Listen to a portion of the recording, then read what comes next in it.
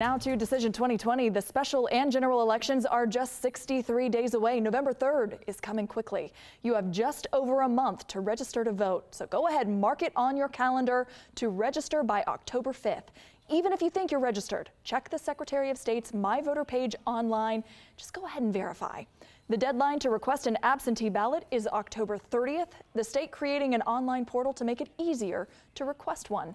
You can find it at securevotega.com. If you do decide to vote absentee, a critical new ruling has extended the deadline for returning your ballot. According to Georgia law, absentee ballots must be received by the close of polls on Election Day. But a federal judge just extended that deadline by 3 days. So the new deadline for absentee ballots is November 6th. The key here, the ballot still must be postmarked by Election Day, which of course is Tuesday, November 3rd. The Secretary of State says he plans to appeal this ruling. One other key date, now that we are in September, the 15th of this month is the soonest you can mail in your absentee ballot.